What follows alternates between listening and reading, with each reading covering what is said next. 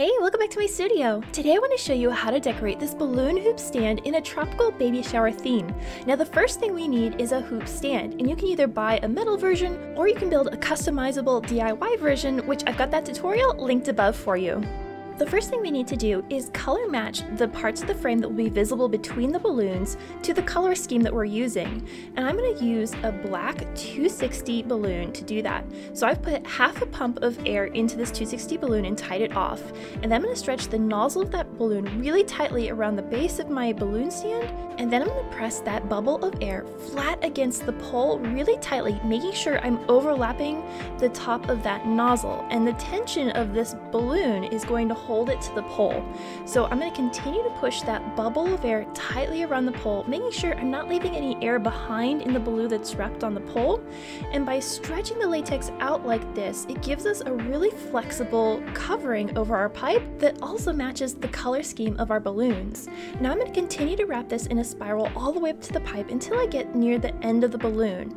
Once I get to about 2 inches of balloon left, I'm just going to nip the end of that to let the air out, making sure I don't let go of the end of that balloon and wrap it really tightly around the pole.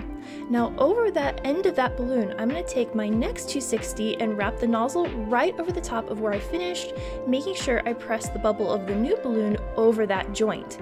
And the tension of this balloon will hold everything in place. I'll continue wrapping the frame in this manner until the entire base is covered, as well as the sections of the hoop, which will be visible between the balloons we'll put on later. Once you get to the end of the balloon and you're not adding any more on top, release the air and then wrap the balloon around with your fingers tucked underneath of it, and then right in that gap where your fingers are, tuck the tail underneath of it and pull it tight. The tension of this will keep everything in place and you don't have to worry about it unraveling. Next we can prepare our round balloons, and I'm using 7-inch gold and 5-inch black and green balloons. So the entire thing is all made from these tiny balloons, and they're going to be inflated and tied into quads before we add them to the frame. First of all, I'm going to inflate 8 balloons to 5 pumps of air, press them down a little bit so they're nice and round, and tie them off. Now these 8 balloons are going to be a mix of the 3 colors of balloons that I've chosen, so it gives it a nice organic look. Then I'm going to take all the balloons of the same size and tie them together in pairs by stretching the nozzle of one balloon around the other, wrapping it around twice, and tying it into a simple knot. Once I got them all tied into pairs, I'm going to take 2 of those pairs and overlap them in the center so that the nozzles touch, and then twist one balloon from each pair around each other, and that will lock them together into a quad. I'll repeat this step with all of the different sizes of balloons I've got, and then we can move over to the hoop stand. So I'm going to take my first 5-pump quad and slip it over the hoop on the bottom left-hand side. Then take the 2 balloons with the pole in between them and twist them around each other, and this will secure the quad to the frame. Now I'm going to take my second 5-pump quad and attach it to the top right of my hoop in a similar fashion. These first 2 quads basically mark the center point of my top section and my bottom section, and I'll be adding all of my other quads on either side of these. Next I'll be adding the 4-pump quads. I'm going to take that first one and put it just to the left of the stand's pole, and then I'm going to shove my 5-pump one right up against it so that they're nice and snug and there's not really any gaps between those balloons. Then I'm going to add one more 4-pump to the right side of that, and these 2 4-pumps are going to camouflage the very top part of that stand so you can't see it in between the balloons. Now I'm going to add 2 more of these on the left side of that 5-pump frame before we move up to the top right side.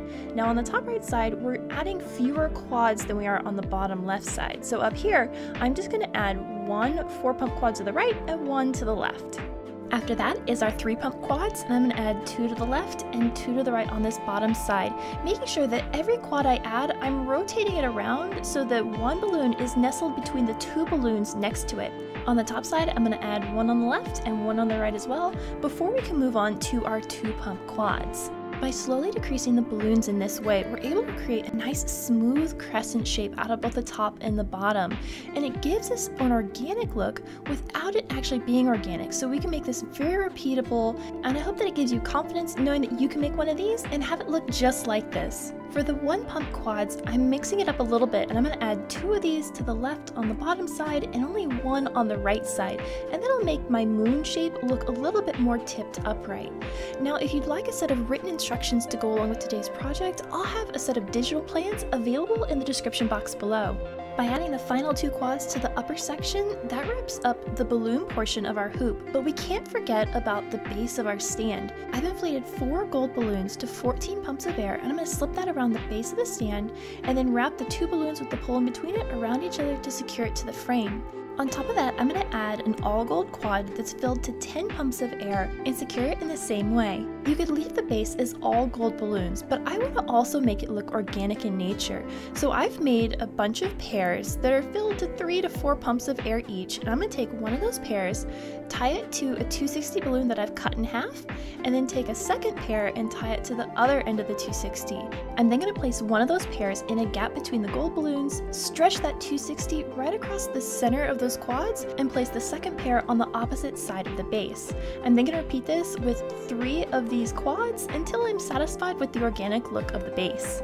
These balloon hoop stands are a beautiful way to greet your guests and let them know they've arrived at the party, and you can hang any lightweight signage in the center of these hoops using a little bit of fishing line. I've attached the line to my sign in 4 different places, and I'm going to take each of those lines and wrap them once around a balloon on the hoop.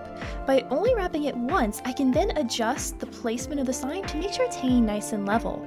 Once I'm satisfied with the placement of the sign, I can then wrap the fishing line in a figure-8 pattern around a couple balloons, and then trim away any excess line. If you enjoyed today's project, you should check out this video next. And until the next project, remember, stay creative everybody! Bye!